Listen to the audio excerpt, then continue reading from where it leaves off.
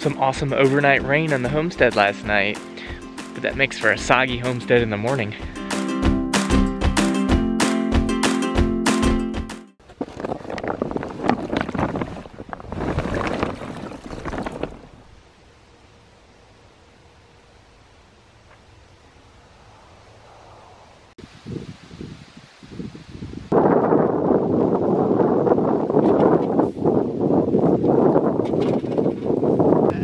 They don't like the soggy hay too much.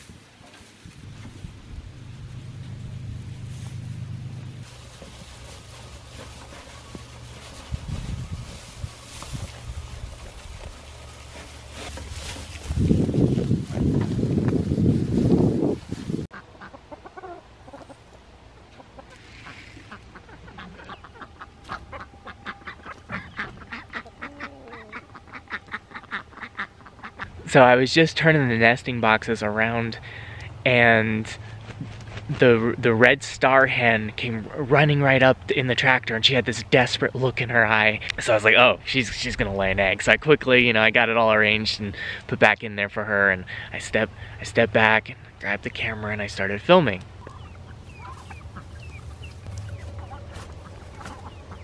I saw her vent just like start to open, and then it started like pulsating. So I held the camera excitedly, thinking there's an egg about to come.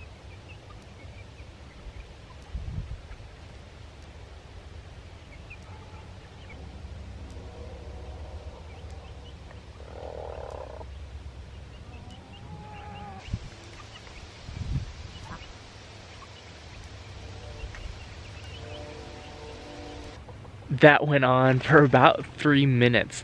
Then she sat down and I couldn't see anything anymore because her feathers were in the way. So I turned the camera off and I thought, well, I'll give it another minute. And then as soon as she started to stand up, I grabbed the camera, I hit the record button, and then the egg was just already out in the nesting box. So I didn't get the really cool shot I was hoping for of the egg coming out. That would have been neat. But we did get an egg.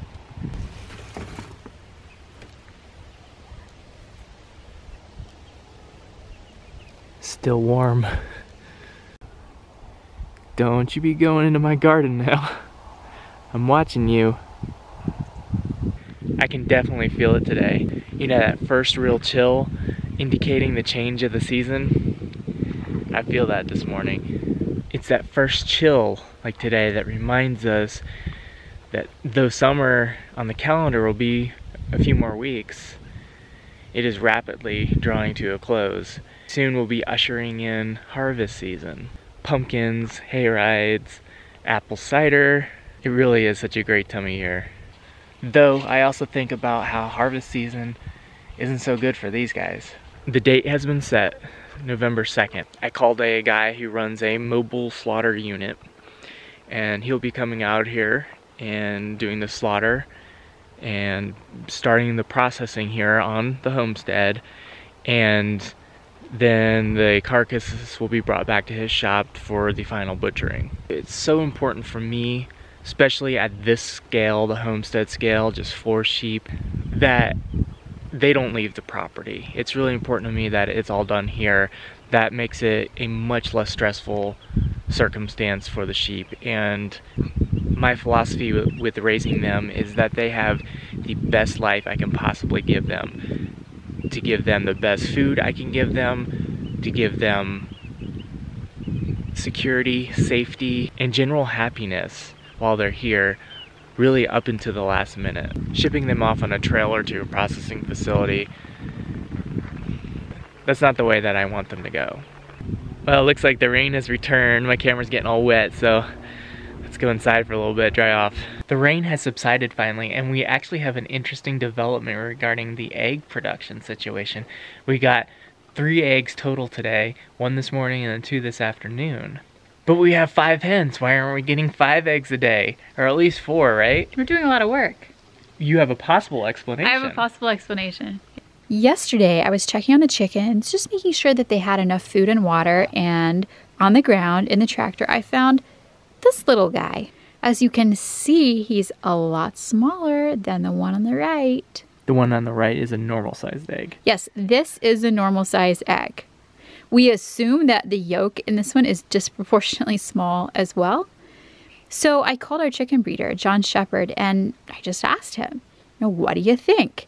And he said that this little egg probably is from a hen who is about to start laying regularly. So it was one of the hens we got from my dad that we thought was already laying. Yes, we thought was already laying. It's probably not. But wasn't. That's why we only have 2 or 3 eggs a day, is one of them just isn't very old yet. And we're hoping that within about a week, this hen, the hen who laid this little tiny cream-colored egg, will be laying big brown eggs for us to eat.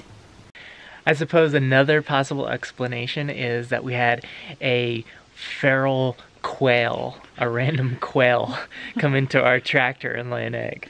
We think that this is just a tiny little egg that's a precursor to crack it a lot open. more of these. I don't think we should. No, it's our mascot. We're not going to crack it open. This is our Chicken mascot. Little. Crack it open and see what's in there. No, it's so little and cute. There might be like a ring or something in there, like a diamond ring. Right, like the Fabergé egg. You want to keep it or crack it open? Crack it open. You want to crack it open? Why? Why did you change your mind? Because I want to see the little yolk. What you do tonight? No!